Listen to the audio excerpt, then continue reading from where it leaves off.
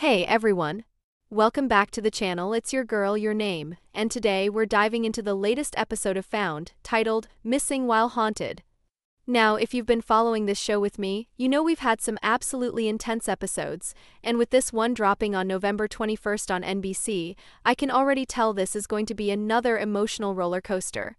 Let's break it all down, shall we? This episode really digs deep into the emotional struggle of the characters, particularly Margaret.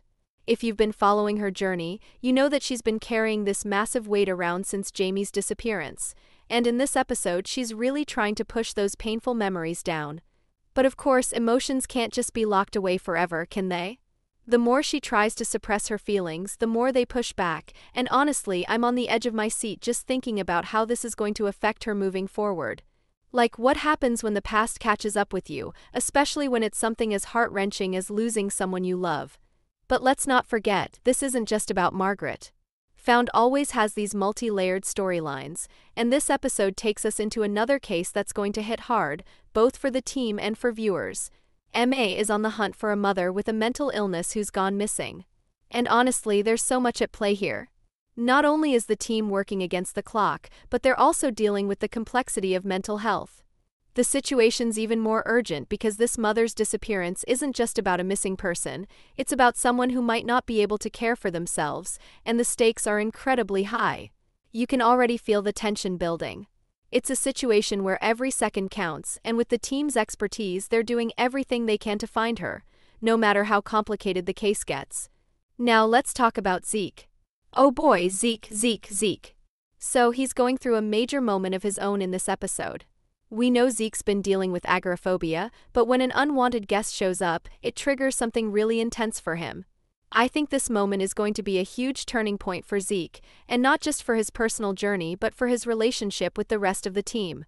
The emotional complexity of having a mental health issue and how it intersects with the world around you, especially in a high-stress situation like this, is something Found does so well.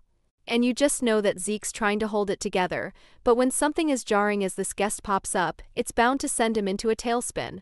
I'm just really curious to see how he navigates this, because it's not going to be easy for him. Overall, this episode feels like it's going to hit us right in the gut emotionally. We've got Margaret dealing with her unresolved trauma, MA facing a race against time to find a mother in crisis, and Zeke struggling with his own fears and limitations. There's a lot of heavy lifting for the characters, and you can already tell this is going to be one of those episodes that makes you feel everything. The tension, the stakes, the heartache, it's all going to be on full display. So if you're like me and you've been loving the emotional depth and the constant twists on Found, you won't want to miss this episode.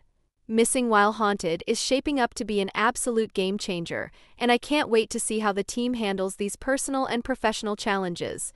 Make sure you mark your calendars for November 21st on NBC because this one is going to be a wild ride.